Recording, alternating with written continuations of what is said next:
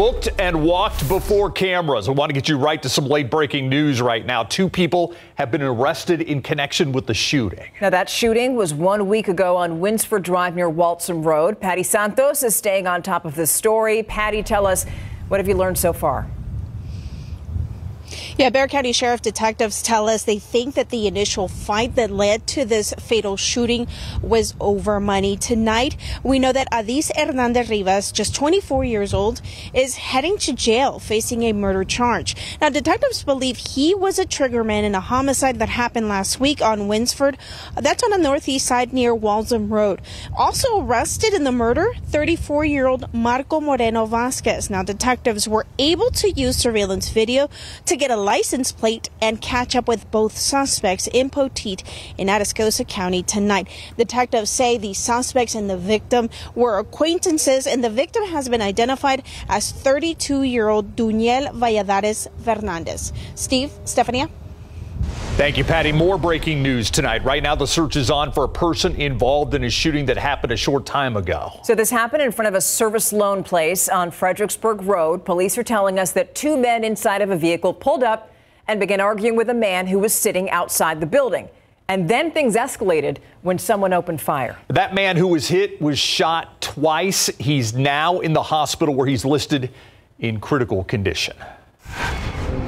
In other news now, their loved one was killed last year, and the person who police said did it, is now out of jail. The family of that victim, Raymond Soto, spoke to the night team's John Paul Barajas. They say the little peace of mind they had is now gone. I mean, you're getting arrested, man. That's why we're giving you your chance right now. You don't want to say anything? Handcuffed and walked in front of cameras before being taken to jail. 38-year-old Jose Gerardo Gonzalez didn't say much back in November. He was accused of killing Raymond Soto. Now the Bexar County District Attorney's Office has dismissed Gonzalez's murder case, and Gonzalez is out of jail. How could they do this? How could they release him when they said they had solid evidence on him or solid proof? Soto's brother Jose says the family wants answers. The Bexar County Clerk's dismissal letter states it's being investigated further. But the day police arrested Gonzalez, SAPD detectives said they found evidence that connected him to the crime scene on the 1600 block of North Flores. To include the alleged murder weapon, on the evidence, they found fingerprints that linked back to the suspect who was arrested. Surveillance video from the day of the murder in October shows a man walk in and out of frame. Moments later, Soto would be shot and killed. Every day I just, I think about it. It's not something I can just turn off, but it just makes me wonder how he had to deal with his last moments here on Earth. He explains his family's only sense of closure is gone. Now the family's asking if their loved one's killer was let go or if the right person was ever arrested. They have this message for the DA. My whole family right now is, frustrated, distraught, hurting. It just opens up the wound again. All we want is justice. We don't know what is going on with them. My brother's not here. He's deceased.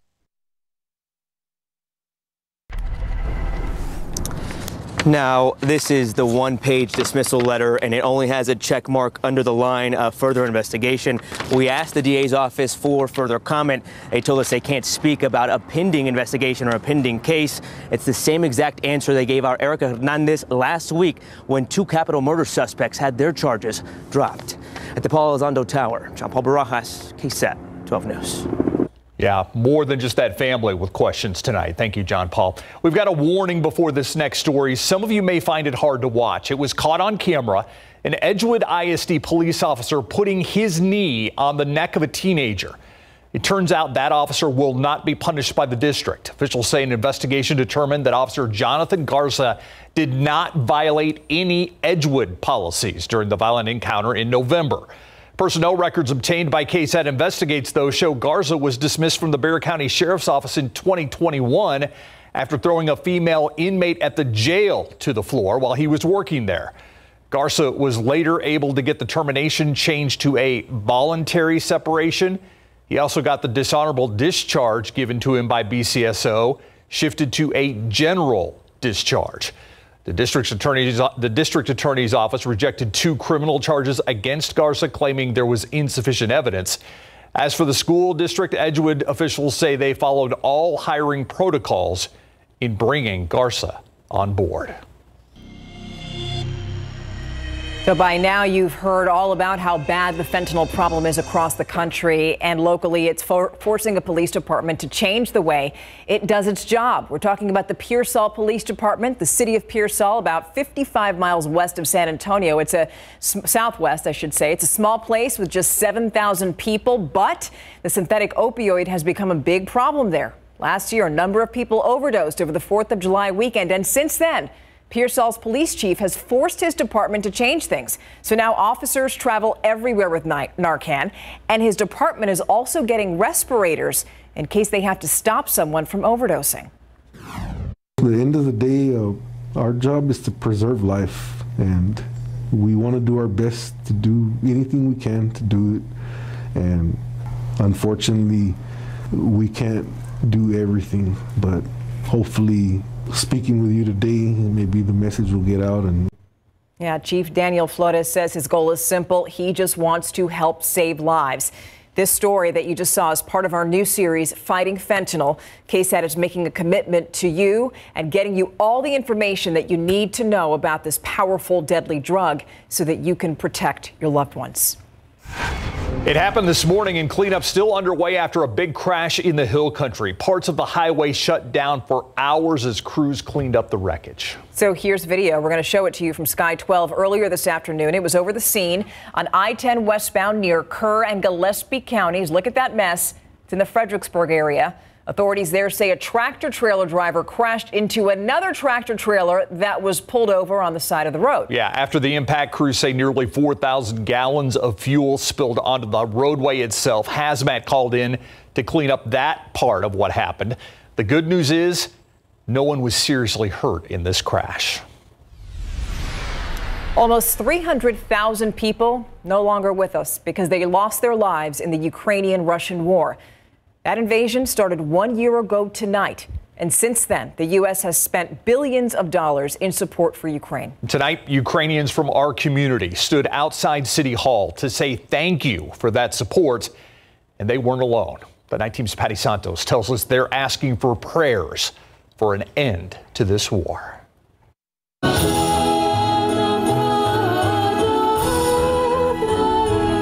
Draped in the Ukrainian flag, migrants from Ukraine prayed for those back home who have been living in war for 365 days. For you guys, it's maybe just a news. For us, it's day-to-day life. It's every minute. It's a lot. It's 365 days.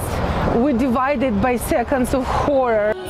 Innocent children, some who escaped the war zone, grieved and celebrated the strength of those still fighting back home. I'm just really glad that we're here together to support the Ukraine population, not just here in San Antonio, but all over the world. The war provoked by the invasion of Ukraine has claimed more than 7,000 civilian lives. More than 400 were children. Ukrainians in San Antonio and others from Lithuania and Georgia, united in solidarity, remember the 365 days their countrymen have lived in a war zone. I actually firsthand experienced the first aggression of Russian occupation in 2008. So that was close to my heart to be next to my brother Ukrainians in this fight. In the backdrop, a city hall reflecting the colors of the Ukrainian flag. Mayor Ron Nirenberg and Councilwoman Adriana Rocha Garcia stood with the crowd during a candlelight vigil, saying it's a reminder that freedom is fragile and must be protected. But tonight there's also hope that victory for Ukraine is near. They're saying that it's almost over. We feel it. We know this. It's changing. Nobody actually has any question anymore that this fight actually will be successful. Patty Santos, KSAT 12 News. Now, looking ahead, the Bexar County Commissioner's Court is hosting an active shooter training for its employees tomorrow. And yes, my friends, it affects you because all offices in the downtown complex are going to be closed. So that's starting at noon. And since the closures are for an active shooter training, also, you're probably going to see and hear more emergency vehicles in the downtown area. By the way, county offices are going to reopen for business on Monday, February 27th. Now for a look at some of today's big headlines in your Nightbeat News Flash. First, look at your vehicle, lock it, and if you have anything in there, just take it out, because last night there was a string of vehicle burglaries happened at an apartment complex off of Wiseman near Loop 1604 on the far west side. That's where police say several vehicles were broken into. Now, for the most part, burglars really didn't take all that much, but one woman thinks that had the thieves managed to actually get in her car, they would have taken it. And right now, police are looking for those burglars. Meantime, San Antonio police and Crime Stoppers are also looking for a man who robbed a Lowe's store. This happened on January 28th at the Lowe's on I-35. The man is accused of robbing the store with a gun, then running off. He was seen on security camera wearing a gray hat and long-sleeved white shirt with a white polo and jeans. So if you have any information, if you recognize that man, call Crime Stoppers. The number's on your screen. 210-224-STOP. And that's a look at your Nightbeat News Flash. Is still ahead on the... For the record, no comment? Yeah, they had no comment. Why were employees of this Chinese takeout restaurant hiding from Tim Gerber? And what was in their health inspection report that stopped one customer in his tracks? Find out when we go behind the kitchen door.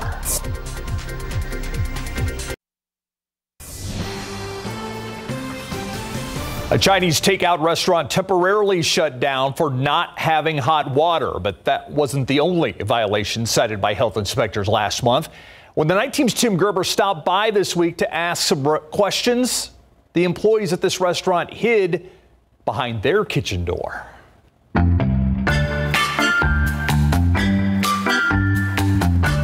Walk, located in the 7100 block of Tezel Road, earned an 85 on their January inspection. The inspector found live crawling insects and dead insects throughout the business. Food in the reach-in cooler was stacked on top of other foods without any protective barriers. Their food permit was expired, there was no food manager on site, and food handler certifications were expired. The business was forced to temporarily close because there was no hot water. Hello. How you guys doing? I stopped by this week to see if the business had corrected its violations. Can I ask you some questions? But the employees weren't talking. They went off to the back to hide. They even closed the kitchen door. Is that a no? While waiting for them to return, I noticed they hadn't posted their most recent inspection. This one was from last year. So for the record, no comment? As we were leaving, a customer asked about their inspection. After hearing what was in the report, he immediately had second thoughts. Nah. You're gonna pass? No, I'll pass. Okay.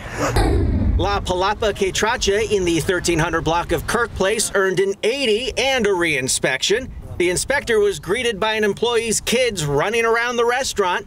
He then watched an employee use bare hands to grab lettuce. There was no hot water at the hand sink.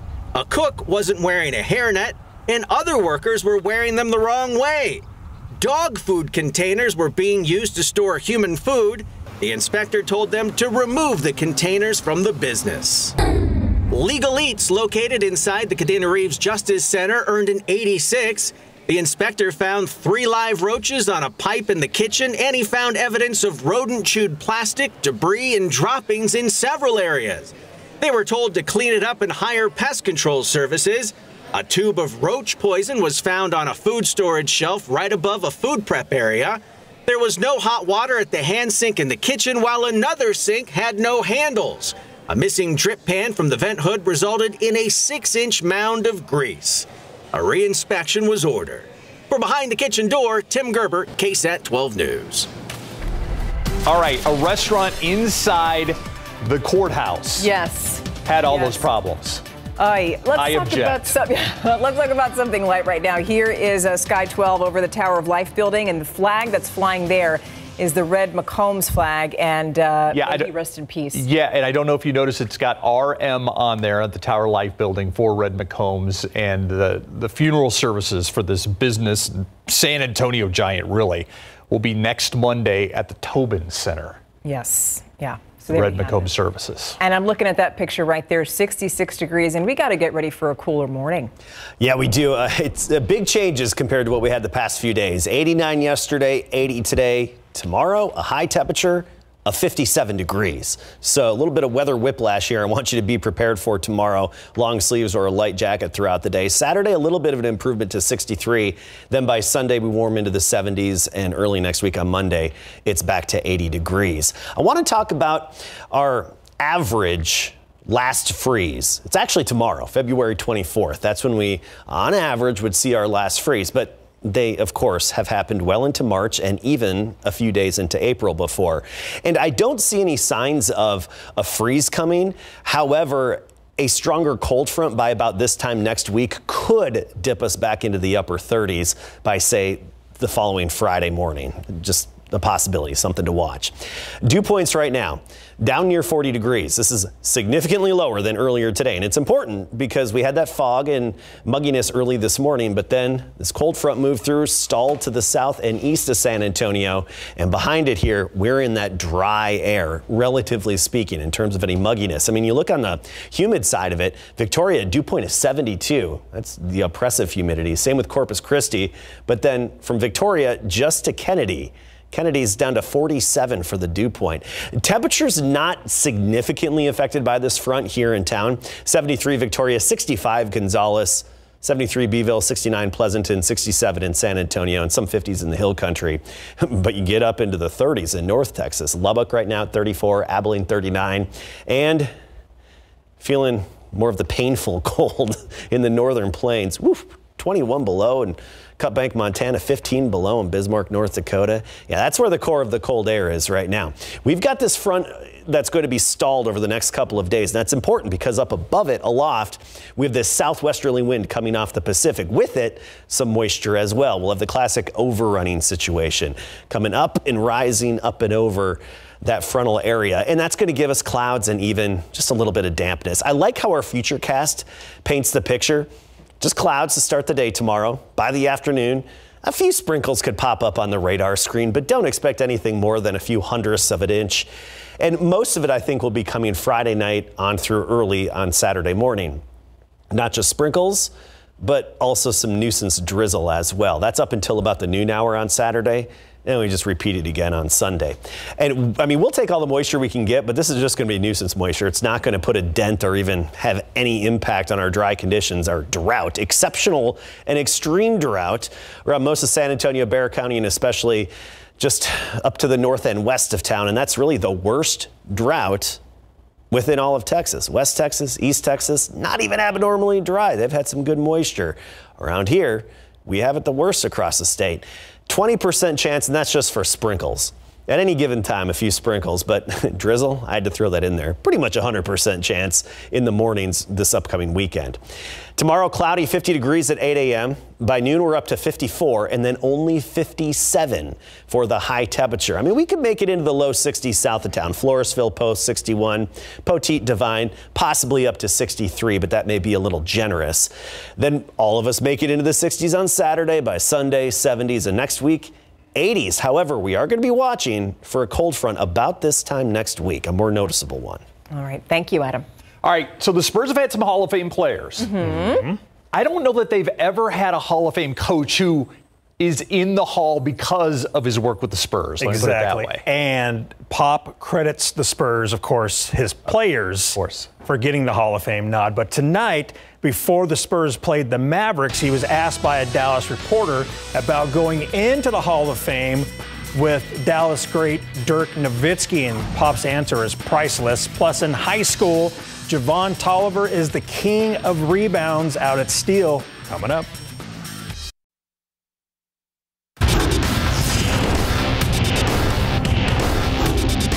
During layup line, I did see a couple of the Mavs players, as they started to make a move toward the basket, they would look down at the floor like their feet were slipping. And so obviously it's concerning.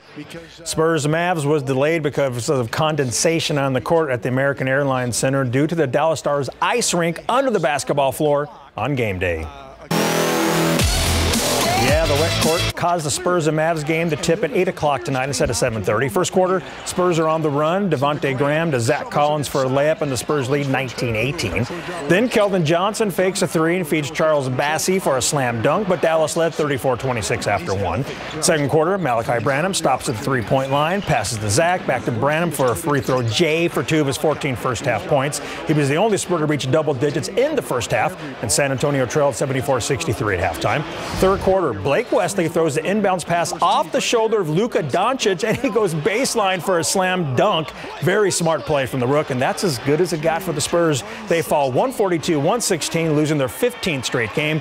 Branham led the Spurs with 23 points. So the Spurs will continue the rodeo road trip Saturday night at 8 at the Utah Jazz. All right, before facing the Mavs tonight, Spurs head coach Greg Popovich held his normal pregame presser, and he was asked about his Naismith Basketball Hall of Fame nomination. He's one of 5 coaches and 7 players named as finalists from the North American and Women's Screening Committees. Pop is the winningest coach in NBA history and a 5-time NBA champion. He's a finalist along with Pau Gasol, Dirk Nowitzki, Tony Parker, Dwayne Wade, and Becky Hammon. Before coaching tonight, Pop was asked about going into the Hall with Dirk, and Pop kept it real like he always does. If you got to go in the Hall of Fame with Dirk, you're not worthy. He's worthy. I'm not. You know, the Hall of Fame is for people like Dirk, not me. You want Bob Towers? Well, your team. That's a little more accurate. I was there. I was there during all 5, but I didn't win them. The entire class of 2023 will be announced in Houston on April 1st at the NCAA Men's Final Four. In boys high school basketball, the Steel Knights have one of the best rebounders in the area in small forward Javon Tolliver. The junior forward is playing in his 3rd varsity season, and he recently broke the school record for rebounds in a single season with 331. The record was previously held by Gerald Liddell, who grabbed 294 in 2016. Javon's dad told us that the record is special to Tolliver, and he takes pride in playing his role on the team. So, how does he feel about setting a school record? I'm just playing the game, doing what I got to do. I just really want to win. So if rebounding helps our team win, then that's what I'm going to do. That's pretty special. I mean, Javon, he does everything for us. He's like the glue to our team. You know, having him really helps us a lot. He's got another year left. You know, I know people don't want to hear that, but he's only a junior. You know, but no, great kid. He just works so hard. He's real important for our team, man. He helps us. Half our shots is just for us to get it. He'll get the rebound, help get fouled, get his N1. He's real special down there. Tolliver and the Knights will face Stony Point in round 2 of the Class 6A playoffs tomorrow night at 7 at Lehman High School. When the Houston Astros drafted right-handed pitcher Forrest Whitley with their first-round pick in 2016, he was expected to one day become a key piece in Houston's rotation. But nearly 7 years later, the Alamo Heights ace still hasn't pitched a single inning for the big league club. There are several reasons for this delay, including injuries and Tommy John surgery 2 years ago. Whitley is 25 years old and still on the Astros 40-man roster, which is a good thing. All at camp, I kind of just wanted to give myself like a clean slate. I didn't really want to come in trying to compete with any of the big leaguers on the roster now. I just wanted to come into camp, show everybody what I have right now, and see if that could put me in a spot either in the bullpen or hopefully in the rotation. Whitley enters the season as the team's number 10 ranked prospect by MLB Pipeline. And this cowboy right here had a rough ride at the rodeo after the break.